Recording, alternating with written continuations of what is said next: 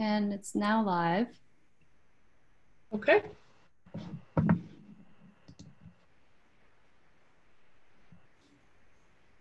Yeah, so the emails went through to some people because people are joining, so that's good.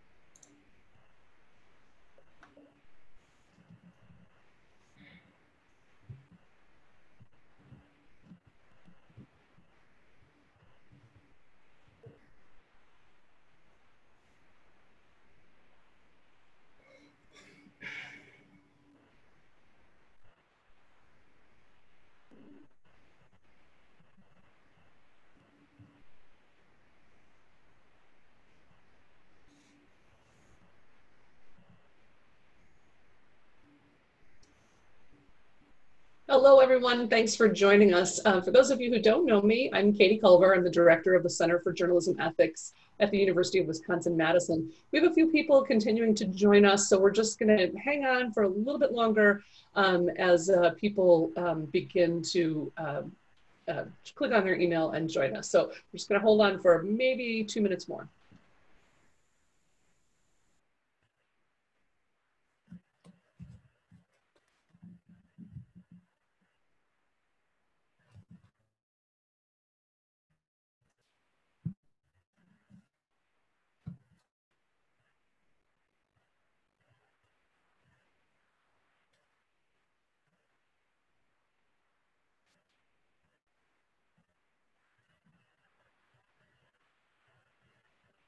Hi, Michelle. It's great to see you too. I see you in the chat.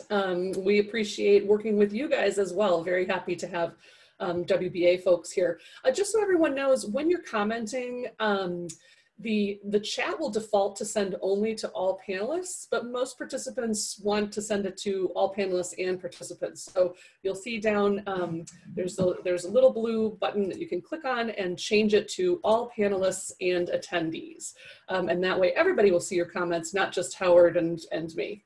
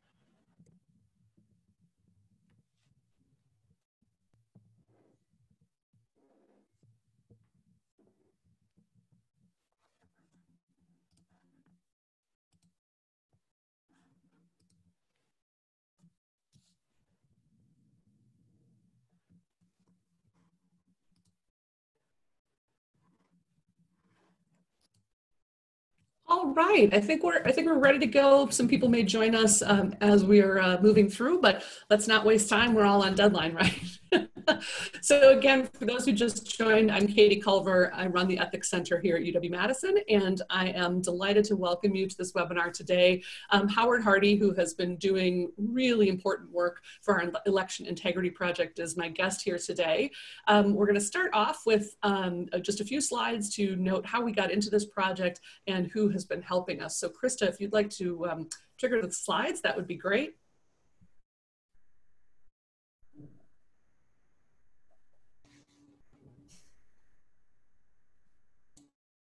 There we go.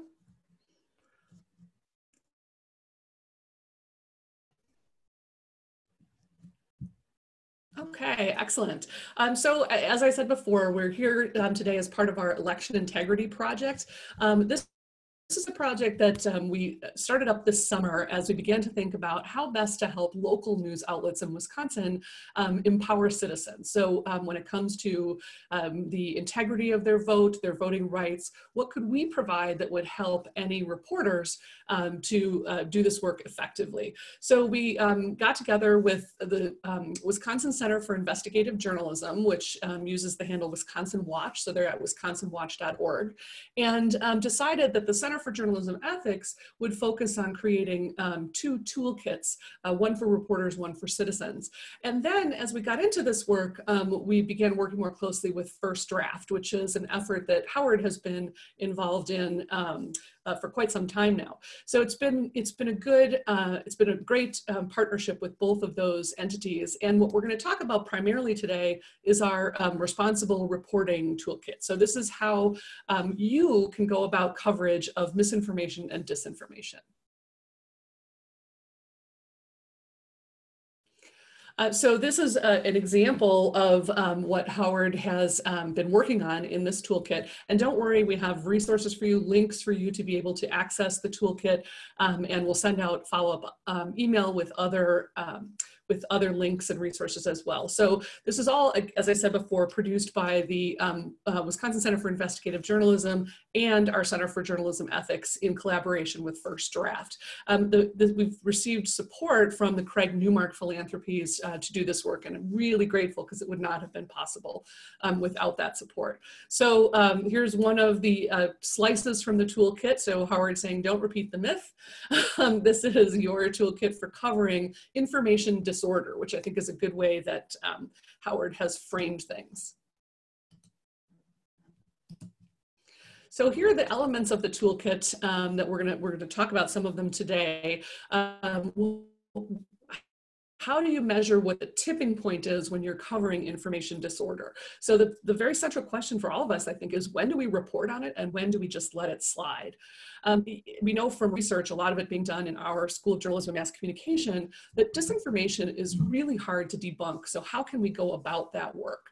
How to handle misinformation in your own reporting. Sometimes that's your reporting being used in ways that you did not intend it and completely out of context. How can you approach your social media activities with integrity and with focus on counteracting mis and disinformation? Howard points to 7 forms of mis and disinformation and gives you some tools for monitoring and verifying information.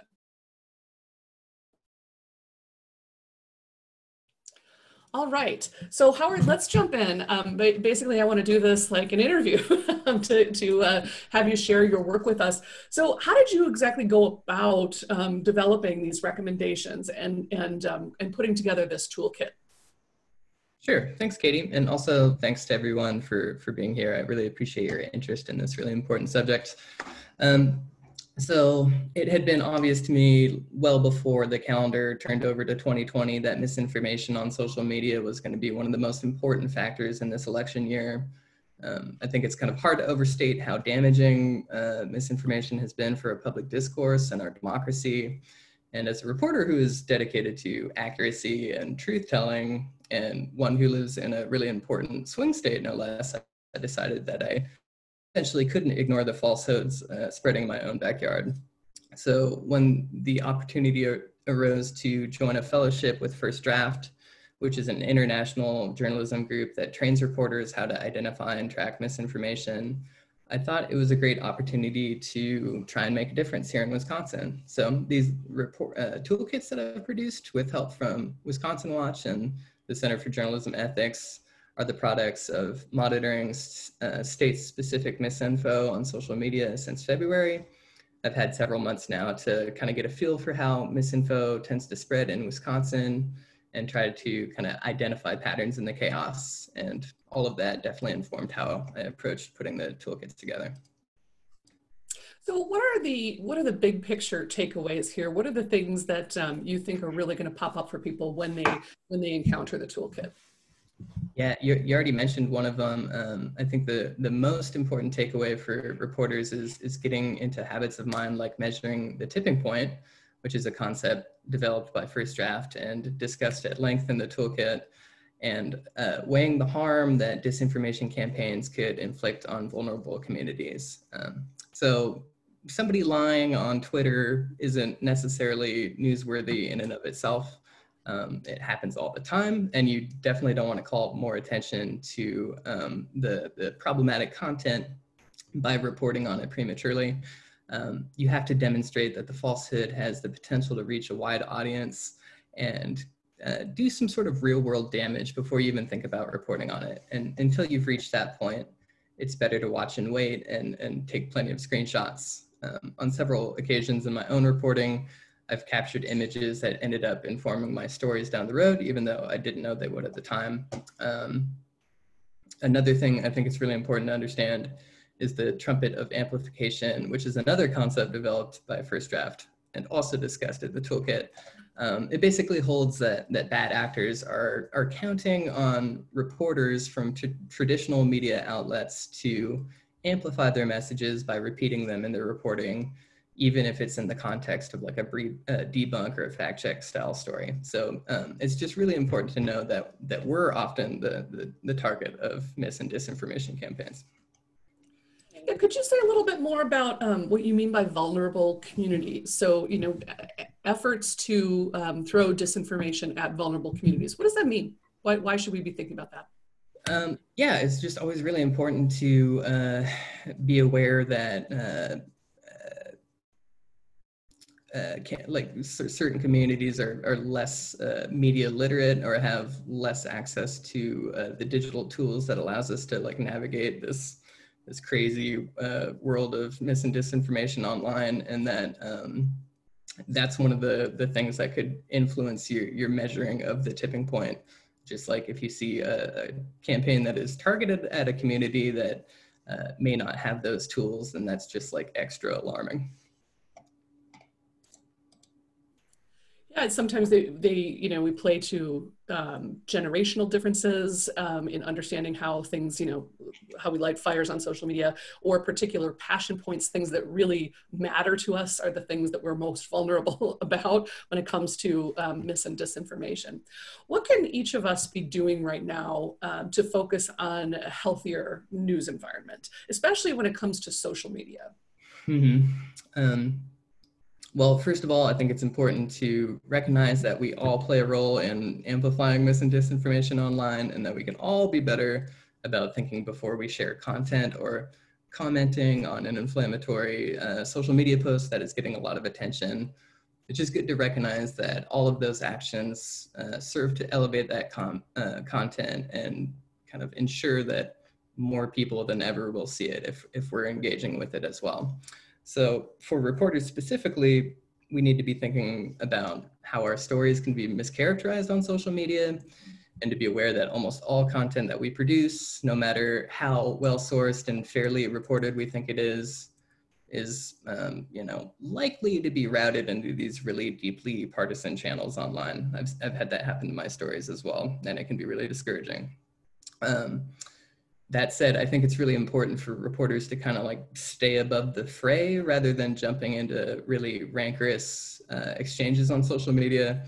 Like, everybody's a publisher in the digital age, and everybody has an opinion that they seem hell-bent on sharing. And I would argue that seeing a reporter kind of like rolling around in the muck with everybody else can be kind of damaging to their credibility. So one of the recommendations in this toolkit is to spar with misinformed users cautiously. There are certain situations where speaking up is warranted and, in fact, helpful for everybody who else comes across the content online. But I would say that it's usually better to just focus on researching your story and just kind of letting your work speak for itself. So I tend to be a little bit old school.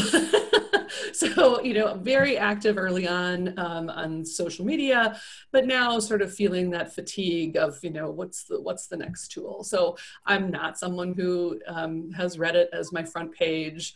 I just really don't understand the value of TikTok. So as someone, you know, who uses things but only for my own purposes, why should I care? Like, why should it matter to me that this mis and disinformation is going on those channels? Yeah, that's a really good point. I think a lot of people identify with that. And I'm kind of an old crotchety soul myself. So, Hey, I never said I was crotchety. well, that's definitely me. Yeah. For a long time, I just kind of purposely turned away from social media because I disliked it so much, especially as a reporter who cares about, telling the truth. I just found it like personally offensive, so I just didn't even go there. But I came to believe that this is such an existential problem for journalism and our electoral system and the general public's perception of reality, that reporters, like even ones who would rather not spend much time on social media, kind of have an obligation to like venture into this like really poisonous environment and report back. Like if a reporter's highest purpose is getting as close to the truth as possible, I just don't think that we can ignore this like fire hose of misinformation that's flooding the social media space. It's kind of our job to like understand what exactly is poisoning the well, and to produce public service journalism to counter these strains of misinformation that are posing such a great risk to our shared knowledge and our democracy. I think that's kind of like the basic job description. So I think the fire hose metaphor is a good one, or analogy. I never know the difference between the two. But, yes, we may have a responsibility to be monitoring all of this and reporting. But, if you drink from a fire hose, you run the risk of drowning, right? So how do you deal with the fatigue and frustration of mis and disinformation? How do you find productive ways forward from this muck and this mire? Mm-hmm. Also, another really good question. You and I were just talking about this the other day. It's really easy to feel very dim and gloom. I often struggle to feel okay about the state of our democracy and of public discourse. It can be very discouraging. And it often feels like there isn't much to be optimistic about. But through the course of working with First Draft and Wisconsin Watch, and also the Center for Journalism Ethics, I've realized over this past year that you can really only focus on what you have control over, and that kind of applies to your personal life as well. But bad influencers are going to keep spewing toxic content. The social platforms themselves are going to continue elevating really emotionally evocative material. These are things that we don't have any control over. All we can really do is look for misinformation that is posing a specific threat to our communities, flag it when necessary, and also be proactive about getting good information to readers and listeners and viewers. And getting more specific, I think one of the more heartening things that I've learned this year is the powerful potential of the pre-bunk, which is another concept discussed in the toolkit that I think is really encouraging. It's a story that attempts to get out in front of false information that people are likely to see ahead of a scheduled event like an election. So you could let your audiences know that they're going to see posts attacking the credibility of mail carriers and elections officials in the weeks ahead. You can discuss the general tactics that bad actors use rather than attempting to address specific strains of misinformation, which can be more helpful because it's kind of like inoculating the public against these, really toxic forms of content that could kind of like infect their minds. And the research shows us that conspiracy ideation is really difficult to undo after the fact with a corrective piece.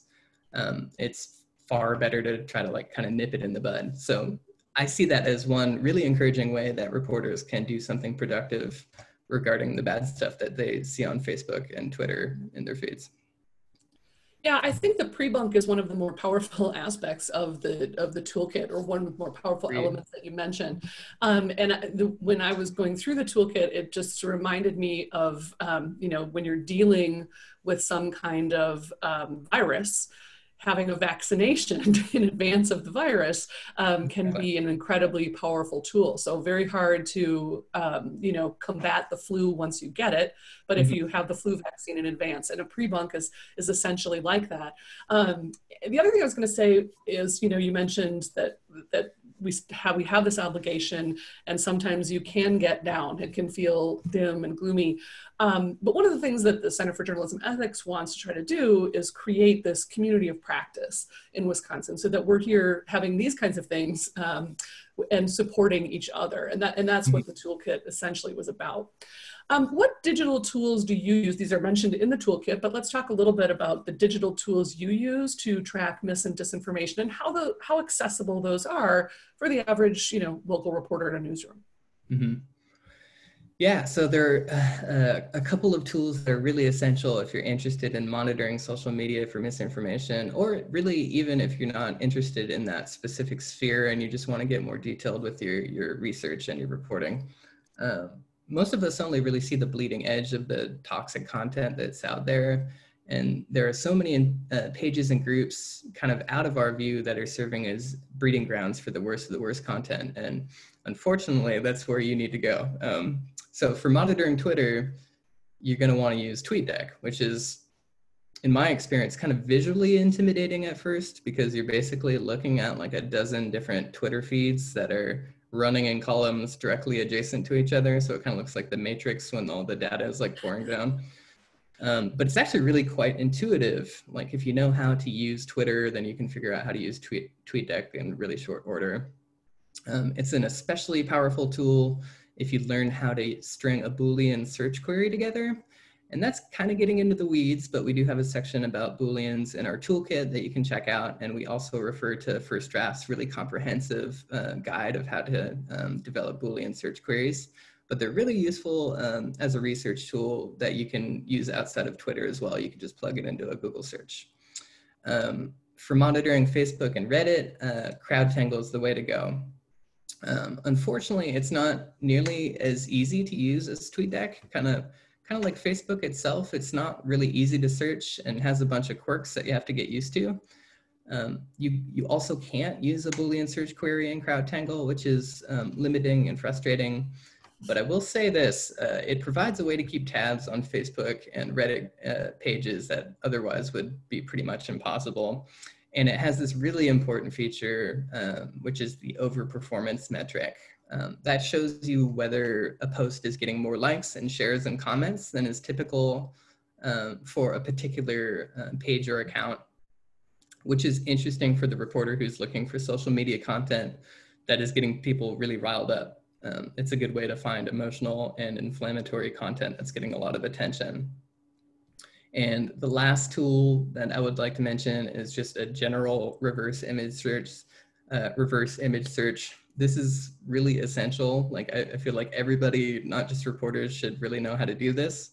It's basically just seeing where an image has already appeared online.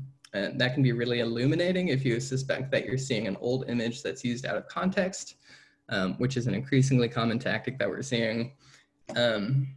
I use TinEye, but it doesn't really matter which service you use. It's just like a really quick and dirty way of determining whether a post is trying to mislead you.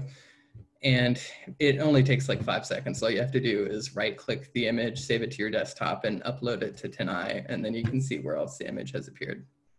And even Google reverse image search, we had a situation just a few weeks ago with all the controversy over the Postal Service, and an image went viral of stacks of mailboxes being hauled away in Wisconsin, when it turned out it was actually a business where they refurbish mailboxes.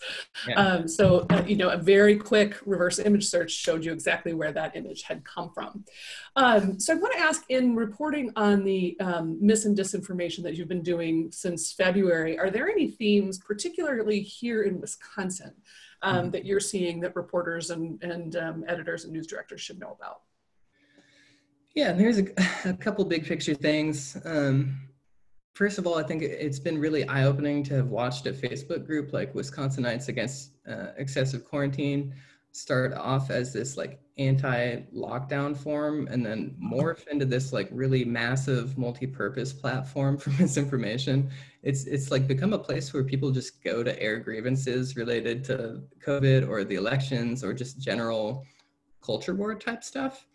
And what's incredible is that nearly everything posted in this channel is false or misleading in some way, and it has almost 120,000 members. So That's a massive audience on par with many of the traditional news outlets here in Wisconsin. And I think that really underscores how influential Facebook can be in promoting falsehoods. And I think we should probably start talking about Facebook not as this like passive, blameless platform where people say some stuff, but like as an active source of harmful content. Another thing that I would like to note is how much of the disinformation that I've seen has followed this top-down pattern where it's planted by social media influencers with these really big digital audiences. And then you see it kind of trickle down as a talking point that you see reappear in comment threads all over the place. You see this with politicians, of course, but you also see it a lot with talk show radio hosts. And that's one thing that I've found really alarming. Like on the national level, you have Rush Limbaugh and like Sean Hannity pushing these falsehoods, but they get fact checked all the time by Politico and Snopes and factcheck.org and so on. But on the state level, nobody is really fact checking these Wisconsin equivalents to Rush Limbaugh. They're just freely pushing disinformation without other voices stepping in on a regular basis. So yeah, that's just really alarming. And it makes me think that Wisconsin could really use a dedicated fact checking organization or like a Wisconsin-based news organization that had like an arm of their business model that was just dedicated to fact checking. That would just be like extremely valuable. So we do have the PolitiFact effort here, and there is, I should mention, in the School of Journalism, a course that teaches fact checking that produces something called the Observatory. So, but I agree with you that that there's certainly more that could be done. I just want to let the audience know in about 5 minutes, I'm going to open it up for your questions. So if you could throw those into the chat, and a reminder, please make it so, click the little blue scroll bar so that you are posing your question to all panelists and attendees, not just to we as the panelists. So one of the big concerns out of 2016, of course, was foreign interference and the impact of foreign actors. Are you seeing any of that now? Yes, I have seen some evidence of Russian-produced content being planted in Wisconsin groups like the New Milwaukee Peaceful Protest for Change. You'll sometimes see like a Facebook account based in Russia drop a really inflammatory video of like police brutality into pages like that to intentionally generate outrage. My research partner with First Draft, Keenan Chen, he's a really talented researcher. He speaks Mandarin, and he just discovered a Wisconsin-based QAnon group on Facebook that is spreading misinformation in Chinese. And that's a really interesting finding that we haven't seen before very recently that we're digging into this week. So yes, we have seen like a little bit of foreign interference, you could say, but in general, we just really need to do away with the notion that disinformation is coming exclusively from Russian or Chinese bots. Like the vast majority of disinformation is being produced domestically by people with ideological motives, like right here in our state. And they've adopted many of those same tactics that were being used by Russian operatives in 2016. So it's kind of like that movie Scream when it's revealed that the killer is calling from inside the house. That's an analogy that I like to use. Yeah, that's really tough for us to deal with, but only amplifies the significance of local news media right now. You know, how critically important they are. They are the most trusted news media. So I tell people in my life that I will fine them a quarter if they use the term the media. It just doesn't exist. There is no the media. Right. But if you look at different kinds of media, you find pretty significant trust in local news. And so local news is such an important part of all this. What kinds of public service journalism should these outlets be doing? We all know the horrible constraints of local news right now, but in a perfect world, what sorts of public interest journalism are really going to matter? Mm-hmm. Yeah, well, we talked about the concept of the pre-bunk earlier. I think that's really the most useful things reporters can do right now. On a related note, there's this thing that we call filling data voids, which you can read more about in the toolkit at pretty great length. But it's basically you anticipate questions that your audiences will have about the election, maybe like the security of voting by mail or whether it's safe to vote in person during the pandemic. And then you produce public service journalism with those questions in mind. Like ideally, in a perfect world, you want your story to be the first thing that pops up when somebody in your area types in one of those questions into Google. You want to reach them before they find the junk news site or the Facebook rant that kind of plants a falsehood in their mind. So who has some questions for us? Please, again, go ahead and type them in the chat to all panelists and attendees, because we'd love to hear from you what your experiences are sort of on the ground, what concerns you, what you should be focusing on right now. One of the things I know is top of everyone's mind is, of course, the election looming in what, 38 days, 37 days, something like that. I'd have to go to my calendar and actually count. But we, for all intents and purposes, should be looking at uncharted waters here. What is, what happens when we don't have a result on election night, which a lot of experts are predicting is exactly what's going to happen given the number of absentee or mail-in balloting. What happens if someone, if Joe Biden or Donald Trump rejects the outcome of the election? What advice do you give to news outlets when it comes to that specific issue, a contested election? Yeah, I mean, that's the $1 million question, right? I think we all know how different this election cycle has been and how much is at stake in terms of the long-term health of the American experiment. So I think it's really, really, really important to prep our audiences not to expect results on the night of the election, and that it's almost certainly going to be like one of the most hotly contested elections that has ever happened, or at least in recent memory. It took several days for Wisconsin elections officials to count all the mail ballots just during the August partisan primary. And we can expect at least a similar delay this time around, if not longer, considering the volume of ballots. And that's a really problematic window of time that everybody's anticipating. You can guarantee that disinformation is going to be flying like crazy, and it's just going to be extremely hotly contested. So just again, I'm just going to beat this drum of getting out in front of these rumors and hoaxes is the best option for reporters who are dedicated to telling the truth and preserving American democracy as we know it. So I'll get off my soapbox now. No, I think it's a good soapbox to be on. I mean, that's what we're about, right? People attack journalists and journalism in the United States now more than ever. But there is no denying its centrality to a democracy. There's absolutely no denying it. So let me turn to some questions here from the chat. This is from either Callie Pittman or Holly Pittman. I'm not sure how you pronounce it. What is your advice for handling social media comments / trolls who parrot extremist information? Do you just ban them? Do you respond back? It's like playing whack-a-mole. We do not have a web or social media editor, so cannot always catch them immediately. Yeah, I mean, that's one of the most difficult things to grapple with as a reporter who's looking into this stuff, is that you can't possibly address all of the misinformation that you come across. It's like overwhelming thinking about how much of the stuff you can't get to. The pace and volume of the falsehoods are just overwhelming. So you really have to choose your battles. And I think that's where measuring the tipping point and considering community harm really come in handy, because then you really start realizing that not all that much of the content rises to that occasion. Like, it's a pretty high bar to clear, and it doesn't happen as often as you would think, where you can really argue that you're seeing this same falsehood on multiple platforms. You're seeing it on Facebook and Reddit and Twitter simultaneously. It seems to have a life of its own. You can't even really figure out where it started.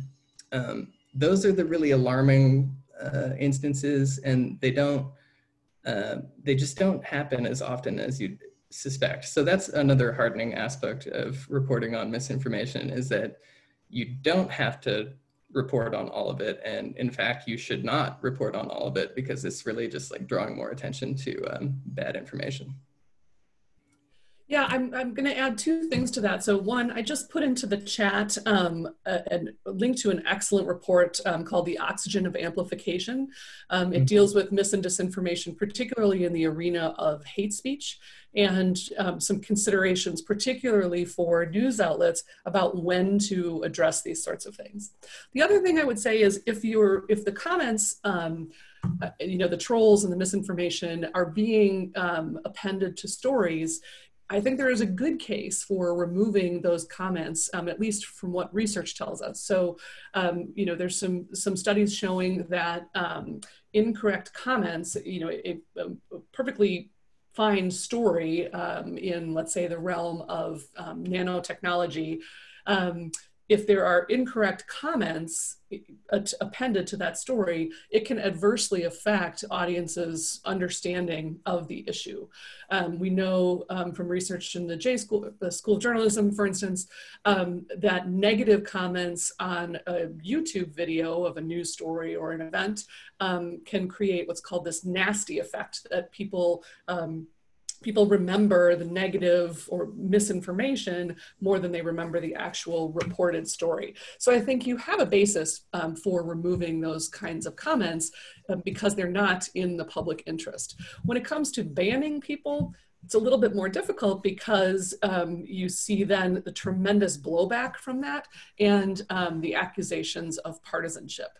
So that takes us to our next question, which comes from Frank Zufall, and this relates directly to what I was just saying about partisanship. I have several reports and official complaints of Biden and Democrat signs being stolen and defaced, but no official confirmation or even social media reports of Trump or Republican signs being damaged or stolen. The question is how to report this and not appear partisan or biased, like it is only one side being impacted by the other, but it appears from what I know, official complaints and social media reports, only one side is being targeted.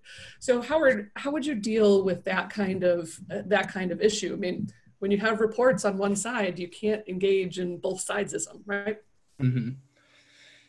Yeah, well, that is a tricky kind of gray area. I will add that I have tracked specifically a lot of social media posts regarding the removal of Trump signs, allegedly by mail carriers. That's been like a really big theme of the misinformation that I've tracked in Western Wisconsin, and also kind of like spilling over across the border to Minnesota. It's been a really big talking point, and I'd be happy to hook up with you and share some insights on that specific subject if you'd like.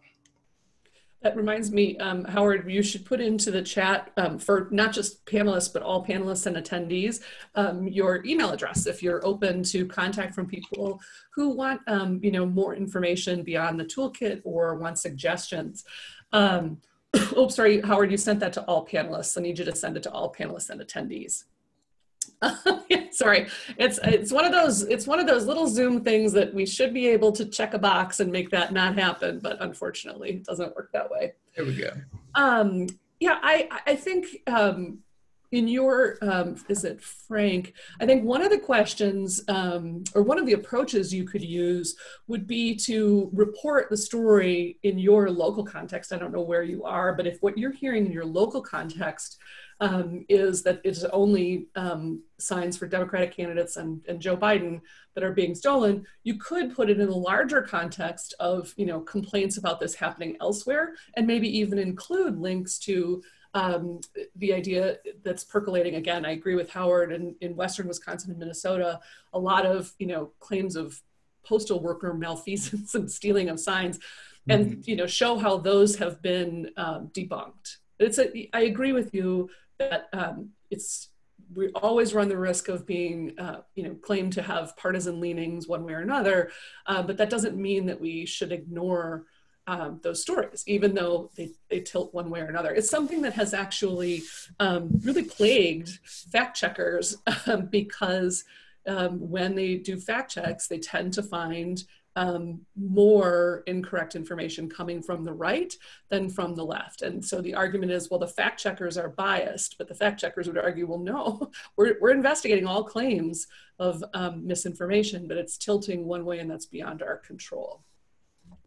How about other questions? Anyone else have a question?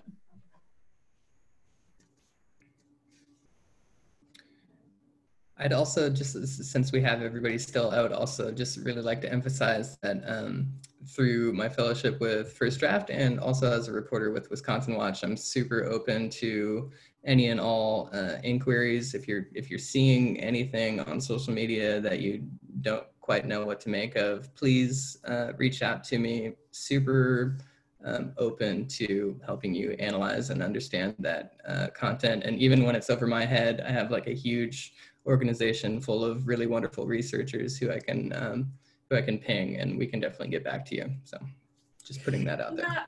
You know what, Hard, I think that is so critically important because, you know, we know our newsrooms are smaller. We know we're losing that all important labor at the local level, but now more than ever, there are those resources. You know, this toolkit is one of exactly those efforts to say, look, there's research being done. We know a lot about misinformation. You don't have to verify it yourself. You're not alone in the wilderness. You're part of a larger community that wants to protect citizens' rights.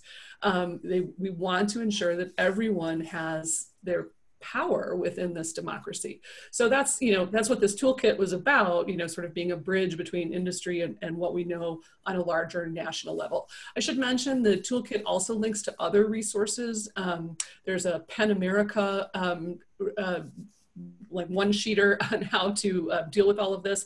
So it's really thorough. It's long, but you know, take the time to read it. As I mentioned, we'll send all the attendees and registrants a follow-up email with links to resources. And here is Krista with our final wrap-up. If anybody has a final question, that's fine. Put it in the chat, and we'll definitely address it. But in addition to the reporter's toolkit, we have what we think is a really, really important second effort, and that is a toolkit for consumers of information. So we want to give citizens the ability to figure out how do I know if something is mis and disinformation? How can I navigate this world of social media? What if someone in my life is spreading disinformation and I really want to have Thanksgiving dinner with them and not correct them? How can those citizens navigate this world and find their way through it? I have to say, I don't know about the rest of you, but to me, I have tremendous empathy for voters in this time because there's never in my life been this kind of information chaos. I think it is a very difficult time for people to know what is true and what is not true. And I think that's really unfortunate. And maybe also worth, you know, you're doing sort of hey, we know how hard this is for you, but here's where you can find valid information. So we would love to have any and all help in promoting this to citizens in your coverage area. You'll see at the bottom the URL go.wisc.edu/integrity. That goes right to the toolkits. And again, we'll put that out in an email to all of you as well. But also to say that, you know, if you're doing these kinds of pre-bunk stories or, you know, helping citizens navigate social media kinds of stories, you always should feel more than welcome to contact Howard, me. There are other experts in our School of Journalism Mass Communication who are very, very dedicated to responding to news media requests for interviews, offering expertise, and always doing so in a nonpartisan way. That's one of the most important aspects of this toolkit is that, you know, we're not going for any particular result in an election. We just want citizens' interests to be served. They are, after all, who we are all here for. So if you ever need anything in terms of reporting or, you know, wanting an expert to do a radio interview or, you know, a Zoom interview, whatever, we're happy to be the conduit to get you to those experts. And that's not just here in Wisconsin too, that's at the national level as well. There are a lot of people very focused on you know, how to ensure the integrity of this election and citizens' confidence in the results. So with that, these are a few resources. If you want to take a screenshot, you're welcome to, but we'll follow up with that email for you. We are so grateful to Wisconsin Watch, the Wisconsin Center for Investigative Journalism, for partnering with us on this, as well as First Draft as another partner, and the Craig Newmark Philanthropies for their support of the project. So with that, I want to thank you, Howard. You have done such incredibly hard work on this toolkit. I think you've created something of lasting value to reporters, to editors, news directors, publishers. Really appreciate all the work that you've put into it, and I look forward to hearing from any and all of you. And please, if you have friends in other news outlets, share with them too. Not everybody can attend a webinar. We would just love to have this go out and provide as much value as it can possibly provide. So thank you to everyone. Thanks, Katie. Thanks everyone for attending. Really appreciate it. And the person